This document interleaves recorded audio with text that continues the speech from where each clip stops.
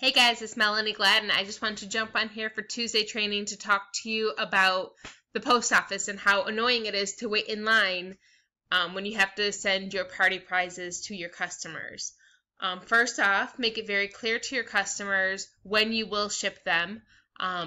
Because of this, I am able to ship much quicker, but I still a lot of times will go to the post office and just so I can get a receipt. And make sure everything is correct because this is still new to me as well, but I wanted to share how to ship using PayPal to you. You do not have to create an invoice, however, you are able to create an invoice and ship from that, but I'm not going to talk to you about that today.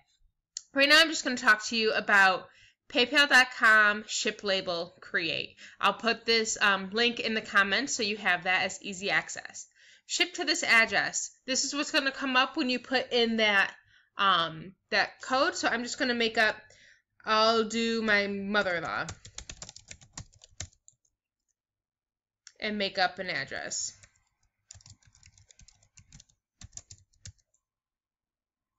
Oops, it's not going to work if I spell it wrong.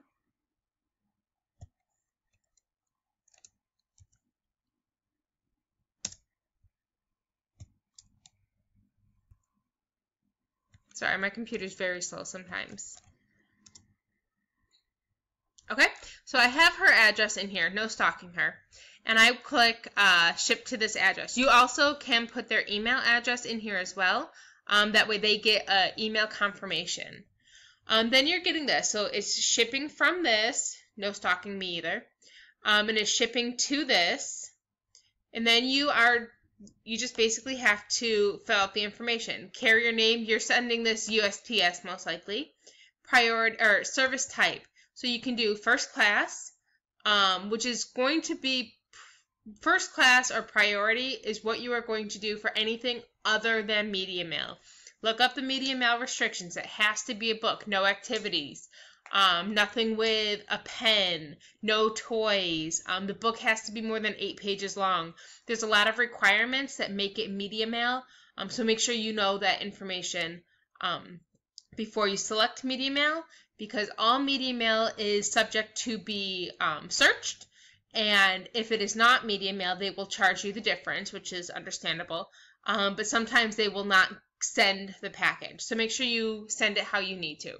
So I'm going to pretend to send,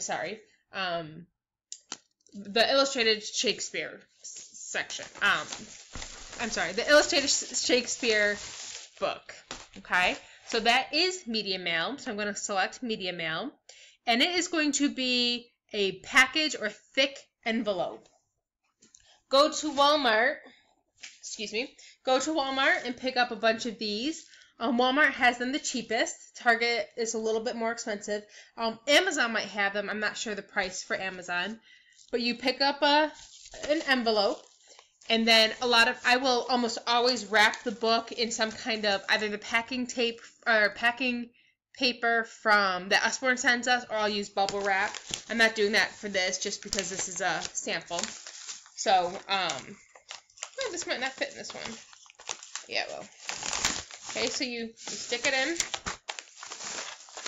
And then you need to have I got this from Walmart. You need to pick up some kind of food scale. The food scale doesn't have to be more than 10 pounds.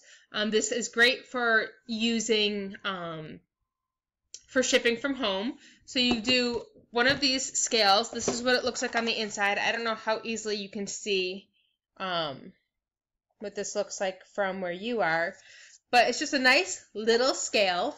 Walmart, $10. That's all you need. So it's media mail, it's a thick envelope, and then you have to do the package weight. So you just turn on your scale. You can't see what I'm doing right now, which I apologize for. And then you just weigh your package. So this weighs 2 pounds, 6 ounces. So I'd type right here, 2 pounds. And I always round up just because, heaven forbid, 2 pounds, 6.3 ounces. I'll do 6 ounces because every ounce it changes the price. Nah, let's go up. It's always better to go up to be safe than sorry.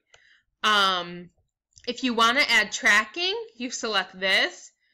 Like, this is all optional for you. whatever you want to do. Mailing date, whatever day it is. Calculate shipping cost.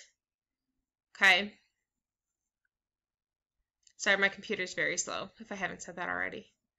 All right, so shipping, this illustrated book will be $3.61. So then I would do confirm and pay. I'm not going to do that because I'm not shipping this book for real. But I will show you what it looks like. I keep a file of all of these in my tax folder, so that way it's really easy for me to know what I have done and what I have not done. So here we go. I'll do this one. Hers was only one single book, if memory serves me right. This is what it's going to look like when you have selected confirm and pay. You're going to get this kind of folder. I'm sorry, this kind of thing. I apologize that it's so slow. It's going to look like this, and it's going to have, is there a way to see that bigger?